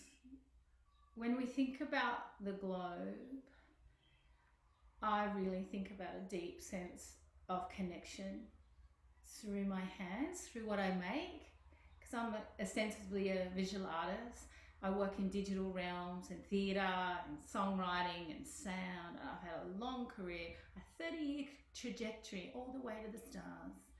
And the hands and the globe and the connections and the interconnections are something that I'm very, very interested in. Luke and I are weaving together, apart. And that's been a really interesting part of my association at UNSW. But I would like to call on my superstar, my surprise visitor, Lauren. Hey, so my name's Lauren and I'm calling in from, actually I just got back to Champaign. So I'm at the University of Illinois at Urbana-Champaign right now. And I had the pleasure to meet Dr. Sarah Jane Moore about a year ago, actually. And my first week in Australia, she allowed me to come and participate in her Aboriginal art piece with the oysters. And it was so amazing. It was interactive. You know, it was on the UNSW campus, and you had all these students walking by, and, you know, Sarah would call out at them to come and put an oyster on, and, you know, the art piece, it just came together the way it should have, and the way, you know, all the energy and emotion that was poured into it just came, and it just fell together. And it was a really important piece, and it was amazing to be a part of it, because my first week in Australia, I learned about the importance of this piece, and how, you know, 85% of our reefs worldwide are lost. And that means that the Aboriginal people are, you know, losing their oyster heritage. And that means a lot. And so as, you know, citizens of the globe, you know, these things, they belong to us, and we need to protect them. And I really learned that through being a part of that piece. And art and science, you know, it is so important to realize how interconnected everything is. You know, all the different fields of science, they're so connected, and it's so important to understand that interdisciplinary research and even just crafts, they come together to make us a whole. And so one thing my professor, my mentor here in Champaign, Dr. Bruce Falk, he wrote a book called The Art of Yellowstone Science. And you can actually find it on NASA's website if you look up The Art of Yellowstone Science, NASA. And you can download the whole book. And the first page of the book, how he starts the book is, art and science both originate from the same human desire to understand the world within and around us. Where did we come from? How did we get here? Why are we here? Where are we going? To seek answers, science requires inspiration from art, just as art earns for understanding from science.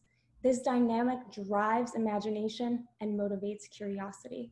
And so I love that that's just how the book starts, and it explains all the Yellowstone science and how that can be connected to space exploration and understanding the world around us. And I'm just so appreciative to be a part of this and hear your stories and your research and your journeys out in the field and in the lab. And I'm just so grateful. Thank you, Dr. Sarah Jane Moore, for allowing me to be a part of this as well. Now imagine the person that introduced us.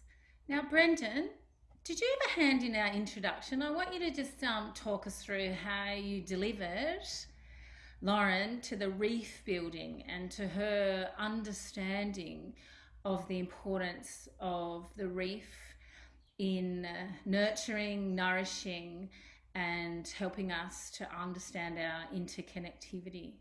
Sure, I'll try and bring it back. How you going, Lauren? So this was just by chance, if you like. So Lauren came for a short stint with Martin and myself from Chicago as part of her degree. And the timing was perfect because it was just when you were doing your installation. And also another link, which you will remember, is a colleague of mine and Martin's, and also Lauren, Peter Vischer in Connecticut.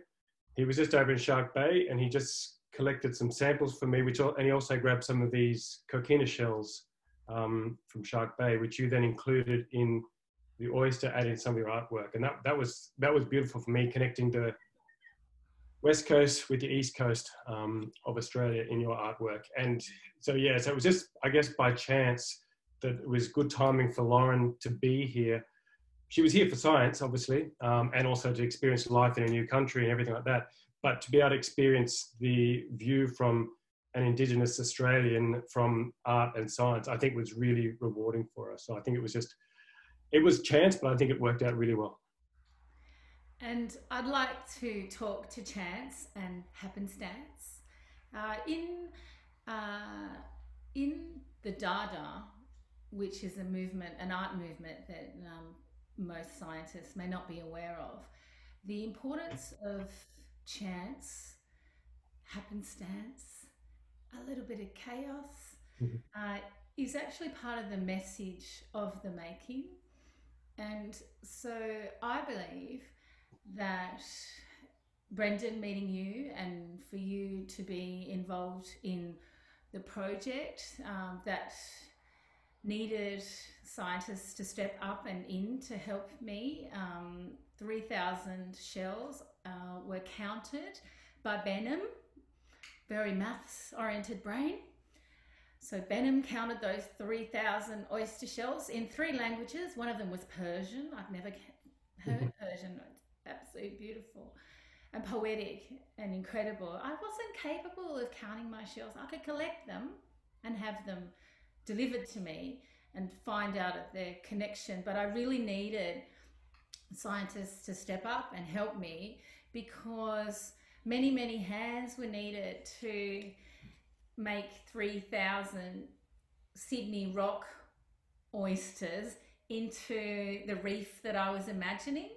So 3,000 oyster shells delivered to a quadrangle, a nice grass quadrangle. Took a lot of wrangling for me and took a lot of unexpected turns when I needed to brief security and to stand on the quad and state my dream and state that no one would hurt themselves with these, and they couldn't be trajectories for any kind of danger, because for me, they're beautiful, they're poetic. They're sea country, they're symbols of my culture, they're living stories, they're living entities. How could anyone disrespect those? And it was the truth. We built the reef, and Lauren came every day, and she put up her sleeves, and I had hand-dyed lab coats because I didn't like the white. No, I wanted something a little bit more earthy. Luke came and we built a beautiful reef. We had children come from in buses with local folk. We had students, we had scientists, we had folk that are now in their beautiful homes, and it was deeply significant for me to be gifted the coquina shells, because for me, who needs connection and who thrives on the collective and the anti-individual, for Brendan to broker for another human to bring a really special shell, the coquina shell, which holds story and reef and history. It was greater than I imagined, and that made it really magical for me. And I've continued to talk across the miles with Peter, and I said that I was talking about him today, so I'm hoping his ears will be burning, because that's something we say in Tasmania, that your ears burn if people talk you up. And it's something more, and it's something deeper, because if we talk you up, you exist. If we make you visible, you are heard.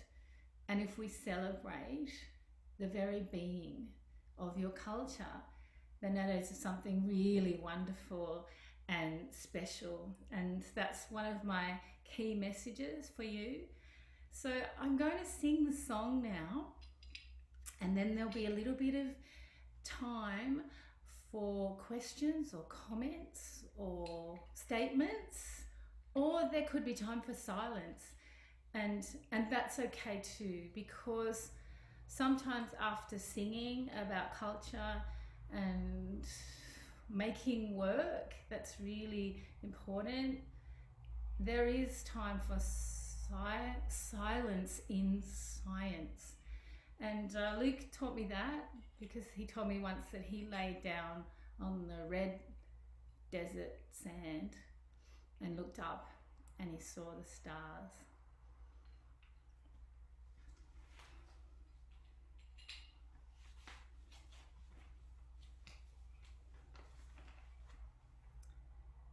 This is my love song to Martin.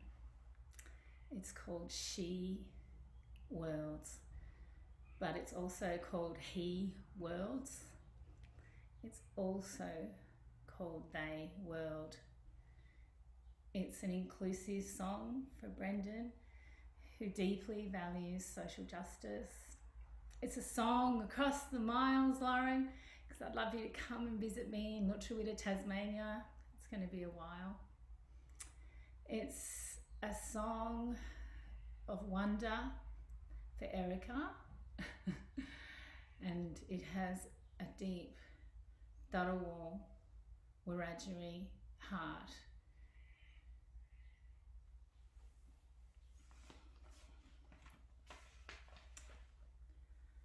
I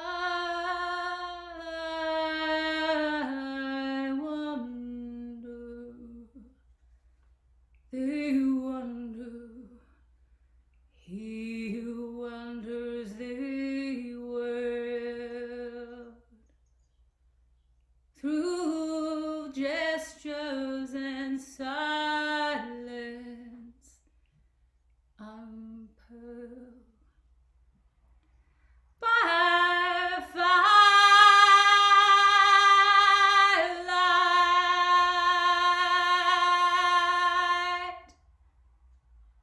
through desert,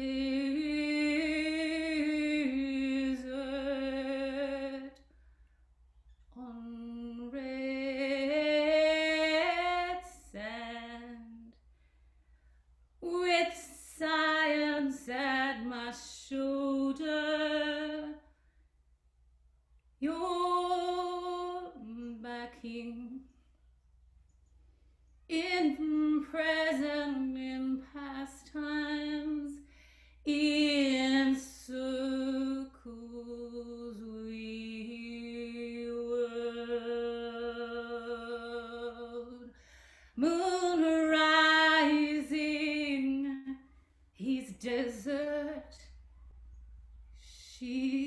questions this world.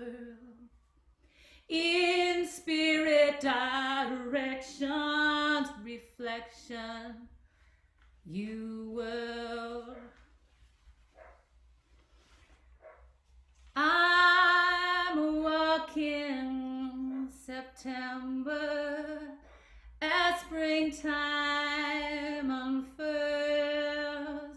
I'm walking September, I'm thinking reworld. I'm spinning this love song, no ending in service we toil. Compassion, sights crashing, they're smashing my world. I'm broken, she's smoking, your justice unfurls. Through gifts and through listening in science we world. Lauren, across the miles, can you sing with me? In science, in silence, in Chicago, in Champaign, she whirls. Okay. In silence, in Chicago, she whirls. Brenda. In silence, in science, Brendan singing, he whirls. Erica, in science, in silence, on Erica's mountain, she whirls. Luke, in science, in silence, he's given me the moon. The worlds. In science, he whirls. And in my business, when we like something, we do this. And if we really like this. It's beautiful, Sarah. When we give a round of applause, we do this. One hand clapping. Thank you for listening. Thank you, Sarah. That was fantastic. Thanks so much, Sarah Jane. That was really great. Beautiful. So everyone joining in on this call, Sarah Jane put that song together especially for our meeting based on the discussions she had with the 5 or 6 of us about a week ago. So that was incredible, Sarah Jane, just to see like the insight, I guess, your insight or your perspective into, you know, the connection between art and science. And there are so many parallels, like you mentioned, that the curiosity, wonder, imagination, exploration, and even down to the hands, like, you know, there's so many parallels there. So it was awesome to be able to, yeah, do this with you. So thanks so much.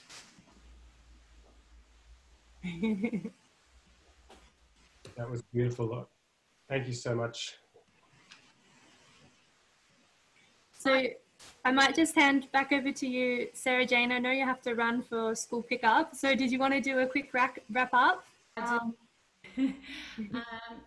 In my language, we say Wulaka, and it's a deeply stolen language. And so I would like everybody across the world, across the globe, to honour me with Palawa, Wulaka. Wulaka. Thank you so much, Sarah. Thanks, SJ. Thanks, SJ. Beautiful. Thanks, SJ. Such an honor. Thank you. And thanks, Lauren, for joining us. Thanks also, Lauren, for joining in across the oceans. You can get to sleep now, Lauren. Yeah. Good night, everyone. All right, so I think that wraps up our middle session for today. We are finishing slightly early, so we've got about a 45-minute break. and we'll start the afternoon session at 3:30 Australian Eastern Standard Time. So thanks everyone. Thank you all the presenters, from the oral presentations to the rapid fire presentations, and of course Sarah Jane and Lauren. Thank you for an awesome session, and we'll see you back again soon.